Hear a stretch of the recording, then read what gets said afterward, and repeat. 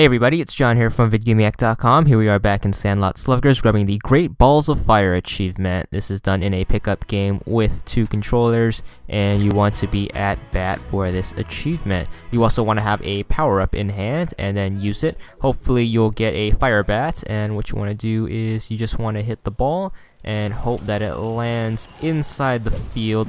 Then you're going to run to the base, but if you hit left trigger, that will go one more base. You just need to get to seconds, and that should be good enough for the achievement. You can run it in home if you want to, or you can leave it as that. There's the achievement for 15 gamer score, and that's all there is to it.